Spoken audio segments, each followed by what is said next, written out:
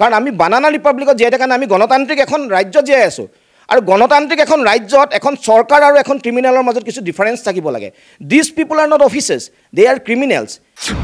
আজি 300 টকাটো চুৰ কৰিলোঁ আপুনি চুৰ 3000 টকা চুৰ কৰিলোঁ চুৰ কৰাজনো চুৰ আজি বিৰোধীয়ে কিয় প্ৰশ্ন কৰা নাই যে এইসকল ঠগ প্ৰবঞ্চনাৰে অপৰাধীবিলাকক এজন মুখ্যমন্ত্ৰীৰ বিভাগত আজি এই টেবুলত দিয়াৰ পাছতো এই মানুহখিনিক ইমান দিনে প্ৰমোশ্যন কিয় দিলে গতিকে এই চৰকাৰখিনিয়ে যে এই অপৰাধীবিলাকক সুৰক্ষা দিছে এই কথাবিলাক আজি একদম জলপটকৈ প্ৰমাণিত হৈছে নহয় যিসকল প্ৰাৰ্থীয়ে চাকৰি পাইছে আপোনালোকে জানেই ব্যক্তিসকল কিমান শক্তিশালী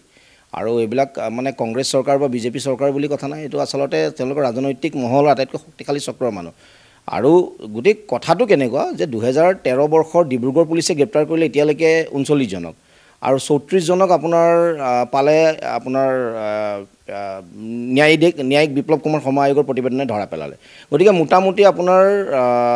1/3 242টা পোষ্ট আছিলে 3ভাগৰ প্ৰায় 1% এতিয়া যে আচলতে বক্ৰপথৰে বাছনিভুক্ত হৈছে জালিয়াতিৰে বা প্ৰবঞ্চনাৰে বাছনিভুক্ত হৈছে এই কথাটো প্ৰমাণিত হৈ গৈছে আৰু ইমানখিনি প্ৰমাণিত হোৱাৰ পিছত বাকি যিসকল প্ৰাৰ্থী আছে কিয়নো আমি প্ৰায় 100জনীয়া এটা লিষ্ট কিন্তু মাননীয় ন্যায়াধীশ বিপ্লৱ কুমাৰ শৰ্মা আয়োগক দিছিলোঁ এইখন যুদ্ধ আমি যেতিয়াৰ পৰা যুঁজিছোঁ আমি 2014 চনৰ পৰাই আচলতে আমাৰ একাংশই যুঁজিছে আৰু এই যুদ্ধখন আমি 2015 চনৰ যেতিয়া 13 মে'ত ৰিজাল্ট দিছিলে সেই ৰিজাল্ট দিয়াৰ সময়ৰ পৰা আমি যুঁজিছোঁ গতিকে আজি বিগত সময়ছোৱাত আহি আমি এনেকুৱা এটা পৰিক্ৰমাত আহিলোঁ আচলতে চৰকাৰখনৰ হাততে গোটেই সিদ্ধান্তটো আছিলে আৰু মাননীয় ন্যায়াধীশ বিপ্লৱ কুমাৰ শৰ্মা আয়োগৰ প্ৰতিবেদন ৰাজহুৱা হোৱা নাই কিন্তু প্ৰতিবেদনৰ যি কিছু অংশ অসম চৰকাৰৰ এটা প্ৰেছ বিজ্ঞপ্তিত প্ৰকাশ হৈছিলে তাত বৰ মানে স্পষ্টকৈ কোৱা গৈছিলে যে সিস্টেমিক ইলিগেলিটিজ হৈছিলে এই গোটেই পৰীক্ষাটোত আচলতে ব্যৱস্থাগতভাৱে এটা সম্পূৰ্ণ অবৈধভাৱে গোটেই কাৰ্যবিলাক হৈছিলে আৰু ইয়াত এজন দুজন প্ৰাৰ্থীয়ে এইকাৰণে কিমান কি মানে কেলেংকাৰীত লিপ্ত হৈছে এইটো আৰু চাই লাভ নাই আৰু সেই হিচাপে তেখেতে আচলতে বিবেচনাৰ কাৰণে অসম চৰকাৰক কৈছিলে যে গোটেই আচলতে বেটছটোৰেই আচলতে নিযুক্তিসমূহ বাতিল কৰি দিব লাগে আৰু শেহতীয়াকৈ গুৱাহাটী উচ্চ ন্যায়ালয়ত যেতিয়া এই গোচৰসমূহ উঠিছিলে কিয়নো যিসকল প্ৰাৰ্থীক প্ৰথম 39 জনক গ্ৰেপ্তাৰ কৰিছিলে আৰু এই গ্ৰেপ্তাৰ কৰা প্ৰাৰ্থীসকলক যেতিয়া তেওঁলোকে নিজৰ চাকৰিক আকৌ পুনৰ পাবৰ কাৰণে তেওঁলোকে যেতিয়া উচ্চ ন্যায়ালয়ত এটা গোচৰ তুলিছে সেই গোচৰটো এই কথাখিনি আহিছে বহু সময়ত যে ছেফ ফ্ৰম দ্য গ্ৰেইন এই চাফা কৰা মানে এটা এই গোটেই ব্যৱস্থাটোত যিমান এৰৰ হৈছিলে তাত এই এজন দুজনকৈ প্ৰাৰ্থীক আচলতে ছিংগল আউট কৰি পেলাই তেওঁলোকৰ কেলেংকাৰীসমূহ আচলতে দেখুৱাটোৰ পৰা প্ৰমাণ কৰা গোটেই প্ৰচেছটো বহুত কঠিন আৰু সেইকাৰণে আচলতে গোটেই পৰীক্ষাটো আচলতে বাতিল কৰাটো বা এই গোটেই বেটছটোক বাতিল কৰাৰ প্ৰচেছটোহে আচলতে আইনীভাৱে যে বেছি সহজ এই কথাটো কিন্তু ক'ৰবাত নহয় ক'ৰবাত প্ৰকাশিত হৈছিলে কিন্তু সেয়া হৈ উঠা নাই আৰু খুব হৈ উঠা নাই মানে চৰকাৰখনৰ একেবাৰে সেই ক্ষেত্ৰত যিটো ধৰণৰ সদিচ্ছা থাকিবলৈ তিলমানো সদিচ্ছা আমি অন্ততঃ বিগত 19 মাহত আমি দেখা নাপালোঁ এতিয়া শেহতীয়াকৈ কিছু কাৰ্য হৈছে যদিও আজি এইসকল বিষয়াক প্ৰমোশ্যন কোনে দিছিলে এইসকল চৰকাৰে দিছিলে 2 এপ্ৰিল 2022ত মাননীয় ন্যায়াধীশ বিপ্লৱ কুমাৰ শৰ্মা আয়োগে প্ৰতিবেদন দিছিলে আৰু এই বিগত সময়ছোৱাত এই এচিএছ অফিচাৰবিলাকক প্ৰমোশ্যন দিয়া গ'ল এপিএছ অফিচাৰবিলাকক প্ৰমোশ্যন দিয়া হ'ল আজি ঐশ্বৰ্য জীৱন বৰুৱা চাহজাহান চৰকাৰ এইসকলক প্ৰমোশ্যন কোনে দিলে এইখন চৰকাৰেই দিলে স্বয়ং গৃহ বিভাগৰ হাততে এই ফাইল আছিল এই ফাইল থকাৰ পিছতো কিন্তু স্বয়ং গৃহ বিভাগে এই ব্যক্তিসকলক কিন্তু প্ৰমোশ্যন দিছিলে গতিকে এইটো অত্যন্ত পৰিতাপৰ কথা আৰু সেইকাৰণে সদিচ্ছাটো আমি এতিয়াও দেখা নাই কিন্তু এতিয়াও আমি সম্পূৰ্ণভাৱে দেখি আছোঁ যেন চৰকাৰখনে দেখাব লাগে কাৰণেহে যেন কাৰ্যখিনি কৰি আছে চৰকাৰৰ সদিচ্ছা কিন্তু এতিয়াও প্ৰকাশিত হোৱা নাই আৰু কাৰণ সদিচ্ছা থাকিলে প্ৰথমতে এই গোটেই 36 জনৰ ওপৰত একশ্যনটো একেলগে লৈ ল'লেহেঁতেন এতিয়া কাৰোবাক গ্ৰেপ্তাৰ কৰিছে কাৰোবাক যাবলৈ দি আছে গতিকে এতিয়াও যে আচলতে একাংশ প্ৰাৰ্থীক তেওঁলোকে যে আচলতে সুৰক্ষা দিব বিচাৰি আছে এই কথাবিলাক আচলতে অসমৰ ৰাইজে বুজিছে কথাবিলাক স্পষ্ট হৈছে বুলি আমি ভাবোঁ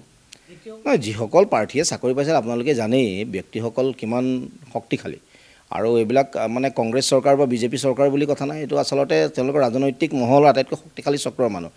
আৰু গোটেই কথাটো কেনেকুৱা যে 2013 বৰ্ষৰ ডিব্ৰুগড় পুলিচে গ্ৰেপ্তাৰ কৰিলে এতিয়ালৈকে 39 জনক আৰু 34 জনক আপোনাৰ পালে আপোনাৰ ন্যায়িক বিপ্লৱ কুমাৰ শৰ্মা আয়োগৰ প্ৰতিবেদনে ধৰা পেলালে গতিকে মোটামুটি আপোনাৰ 1/3 242টা পোষ্ট আছিলে 3ভাগৰ প্ৰায় 1% এতিয়া যে আচলতে বক্ৰপথৰে বাছনিভুক্ত হৈছে জালিয়াতিৰে বা প্ৰবঞ্চনাৰে বাছনিভুক্ত হৈছে এই কথাটো প্ৰমাণিত হৈ গৈছে আৰু ইমানখিনি প্ৰমাণিত হোৱাৰ পিছত বাকি যিসকল প্ৰাৰ্থী আছে কিয়নো আমি প্ৰায় 100জনীয়া এটা লিষ্ট কিন্তু মাননীয় ন্যায়াধীশ বিপ্লৱ কুমাৰ শৰ্মা আয়োগক দিছিলোঁ আৰু কমিশ্যনৰ যিটো পাৱাৰ থাকে কমিশ্যনৰ পাৱাৰটো অলপ সীমিত থাকে উদাহৰণস্বৰূপে এনেকুৱা কিছু ব্যক্তি আছে ধৰি লওক এই ব্যক্তিসকলে ধনৰ লেনদেন কৰিছে বুলি প্ৰমাণটো পাইছে কিন্তু কমিশ্যনখনে গৈ পেলাই আৰু বেংকত গৈ পেলাই বা কাকো গৈ পেলাই সোধা পোছা কৰা সেইখিনি কাম কৰিব নোৱাৰে গতিকে পুলিচৰ যিটো স্কোপ আছে পুলিচৰ স্কোপটো বহুত ৱাইড পুলিচে ইচ্ছা কৰিলে গোটেই তদন্তটো বহু ক্ষেত্ৰত লৈ যাব পাৰে কাৰণ আজিলৈকে আমি যদি চাওঁ এই যিটো ছাব ইন্সপেক্টৰ স্কেম হৈছিলে এই দিবন ডেকা আৰু এই মানুহখিনি গ্ৰেপ্তাৰ হৈছিল তাত 5 কোটিৰো অধিক ধন কিন্তু বাজেয়াপ্ত হৈছিল আৰু এই বিয়াগুম APSC কেলেংকাৰী তাত কিন্তু আজিলৈকে 12 লাখ নে 15 লাখ টকাহে কিন্তু জব্দ কৰিছে বা উদ্ধাৰ হৈছে গতিকে ইয়াৰ দ্বাৰা বুজা যায় যে একাংশ যে সুৰক্ষা পাই আছে কাৰণ একাংশ শীৰ্ষ বিষয় পুলিচ বিষয়াৰ আত্মীয় আছে একাংশ আমোলাৰ আত্মীয় আছে ৰাজনৈতিক নেতাৰ আত্মীয় আছে আনকি অসমৰ ৰাজনৈতিক দলৰ অৰাজনৈতিক বা ৰাজনৈতিক ব্যক্তিৰো যথেষ্ট মানে প্ৰভাৱশীল ব্যক্তিৰ আছে আৰু সেই কাৰণে আসলতে এই গোটেই ব্যৱস্থাটোক এক প্ৰকাৰ যেন চৰকাৰখনে এটা কৰবাৰ প্ৰভাৱত কৰবাত নহয় কৰবাত ব্যৱস্থা লোৱা নাই আৰু লোৱা নাছিলে বিগত আসলতে এই 19 মাহে এই হিমন্ত বিশ্ব শৰ্মা নেতৃত্বাধীন চৰকাৰখনে এক প্ৰকাৰ সম্পূৰ্ণ সুৰক্ষা দি আছিলে যাৰ কাৰণে তেওঁলোকক এখন ন্যায়িক আয়োগে স্পষ্ট কৰি দিয়াৰ পাছতো এই ব্যক্তিসকলক প্ৰমোচন দিয়া গৈছিলে এপ্ৰিল মাহত তেওঁলোকক ন্যায়িক আয়োগৰ প্ৰতিবেদন দিছিলে 11 নৱেম্বৰক এই ঐশ্বৰ্য জীৱন বৰুৱা শাহজাহান চৰকাৰ এইবিলাক মানুহ আজি জেলত গ'ল এই মানুহবিলাকক আজি এই চৰকাৰখনে কিন্তু জেলত মানে প্ৰমোচন দিলে হুৱেৰেজ এখন চিফ ছেক্ৰেটাৰী কমিটি চৰকাৰখনে বহুৱাই থৈছিলে আৰু সেই চিফ ছেক্ৰেটাৰী কমিটি ডিজিপিও আছিলে তাত এইখিনি মানুহ থাকাৰ পাছতো তেওঁলোকে যে এই ধৰণৰ মানুহখিনিক আজি এডিশ্যনেল এছপিলৈ প্ৰমোচন দিলে বা ACSলৈ প্ৰমোচন দিলে এইবিলাক আচলতে বহুৱালি এইটো ভেকু ভাওনা আচলতে কৰি আছিলে বিগত 19 মাহে সম্পূৰ্ণ ভেকু ভাওনা কৰি আছিলে গতিকে সেই ক্ষেত্ৰত চৰকাৰৰ সদিচ্ছাটো নাই কাৰণে এইখিনি হৈছে নিশ্চয়কৈ সুৰুঙাতে ইমান দিনেতো বাছি গৈয়ে আছিলে আৰু চাওক খুব দুখৰ কথা আজি প্ৰশাসনৰ এইবিলাক শীৰ্ষ পদ প্ৰশাসনৰ শীৰ্ষ যেতিয়া পদবীত আজি এই ধৰণৰ ঠক প্ৰবঞ্চনা 6খনৰ জেগাত 8খন বহি থকা সুকন্যা দাস আজি গ্ৰেপ্তাৰ যে কথাবিলাক আমি আজি বহু দিনৰ পৰা কৈ আছোঁ চৰকাৰে নাজানা নহয় খুদ চিফ ছেক্ৰেটাৰী টেবুলত বহি সেই বস্তু পৰি আছে স্বয়ং DGP ডাঙৰীয়া সেই কমিটিৰ মেম্বাৰ তাৰ পাছতো এই ধৰণৰ ঘটনা ঘটিছে আপোনাৰ ৰুমিৰ টিমুংপিৰ দৰে এগৰাকী বিষয়া এই 34জন জালিয়াতে বাছনিভুক্ত বিষয়াৰ ভিতৰত নাম থকা ৰুমিৰ টিমুংপিয়ে 220 নম্বৰকৈ প্ৰায় বৃদ্ধি কৰি পেলাই তেখেতে বাছনিভুক্ত হৈছিলে বক্ৰপথেৰে আৰু সেইগৰাকী বিষয়াক ৰাষ্ট্ৰীয় সুৰক্ষা সংস্থাৰ দৰে সংস্থাক প্ৰেৰণ কৰিছে এইখন চৰকাৰে গতিকে এই কথাটো আজি দিনৰ পোহৰৰ দৰে স্পষ্ট যে এই চৰকাৰখনে এই ব্যক্তিসকলক বা এই ধৰণে ঠক প্ৰবঞ্চনাৰ বাছনিভুক্ত বিষয়াসকলক যে বিগত 19 মাহে সম্পূৰ্ণ সুৰক্ষা প্ৰদান কৰি আছিল আৰু খুব গুৰুত্বপূৰ্ণ কথা এইখিনিতে ক'বলৈ যাওঁ যে আজি এই বিগত 19 মাহেও কিন্তু অসম চৰকাৰে ন্যায়াধীশ বিপ্লৱ কুমাৰ শৰ্মা আয়োগৰ প্ৰতিবেদন ৰাজহুৱা কৰাৰ সৎসাহস হোৱা নাই আমি অসম চৰকাৰক দাবী জনাইছোঁ যে অসম চৰকাৰৰ যদি সৎসাহস আছে ন্যায়াধীশ বিপ্লৱ কুমাৰ শৰ্মা আয়োগৰ প্ৰতিবেদন ৰাজহুৱা কৰক কাৰণ ন্যায়াধীশ বিপ্লৱ কুমাৰ শৰ্মা আয়োগৰ প্ৰতিবেদনত অকল এই পাৰ্টীসকলৰ বিসংগতি কথাই নাই এই বেমেজালি কথাই নাই এই গোটেই পৰীক্ষা ব্যৱস্থাটো যিমানখিনি বেমেজালি হৈছে তাৰ বহুখিনি কথা কিন্তু উল্লেখ কৰা আছে বুলি আমি ভাবোঁ চাওক কথাটো হৈছে যে যিটো লৰ যদি আমি প্ৰিন্সিপলে চাওঁ সেনেকুৱা ধৰণৰ ছাৰ্ভিচ ৰোলৰ কেছৰ ক্ষেত্ৰত বৰ ৰেট্ৰস্পেক্টিভ এফেক্ট নাথাকে তেওঁলোকে য'ত চাইন কৰিছে তাত লৈ বিশেষ অসুবিধা নাথাকে কিন্তু কিছুমান কথা থাকিব কোনোবা যদি পুলিচ বিষয়া হিচাপে যদি তদন্তকাৰী বিষয়া হৈছে কোনোবা গোচৰত বা তেওঁৰ যদি ইনভেষ্টিগেশ্যন কৰিছে হয়তো সেই ধৰণৰ কিছুমান কথা আহিব পাৰে বাকী ৰেট্ৰস্পেক্টিভলি ছাৰ্ভিচ কেছ হিচাপে বৰ এফেক্ট নাথাকে কিন্তু গুৰুত্বপূৰ্ণ কথা এইটোৱে বা ভয়ংকৰ কথা এইটোৱে যে চৰকাৰখনে যিটো আমাৰ লত কোৱা যায় যে no one is guilty until and unless you are proven চ' আজি এখন নিম্ন আদালতে নহয় কিন্তু দেই এজন অৱসৰপ্ৰাপ্ত ন্যায়াধীশে তদন্ত কৰি এই 2 এপ্ৰিল 2022 আজিৰ পৰা প্ৰায় 19 মাহ আগতেই এই 34জন বিষয়াক স্পষ্টকৈ জালিয়াতে বাছনিভুক্ত হোৱা বুলি কৈ গৈছিল আৰু এজন ন্যায়াধীশে দোষী সাব্যস্ত কৰা মানুহবিলাকক আজি বিগত এই 1.5 বছৰৰ অধিক সময় এখন চৰকাৰে এখন গণতান্ত্ৰিকভাৱে নিৰ্বাচিত চৰকাৰে আজি কি ধৰণে আচলতে বচাই ৰাখিলে সেইটো আটাইতকৈ ভয়ংকৰ কথা